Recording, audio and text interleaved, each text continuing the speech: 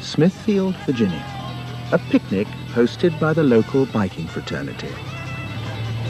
The guests of honor here are children who suffer from progeria, a condition caused by the mutation of a single gene which dramatically accelerates aging. Jason is 17 years old.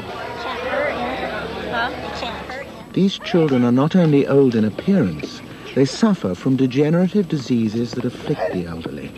Greg required a triple heart bypass after 2 severe strokes. This tragic condition has prompted scientists to ask 2 radical questions.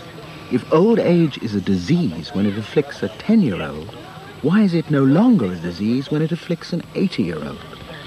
And if one errant gene can cause this, what does that say about aging itself?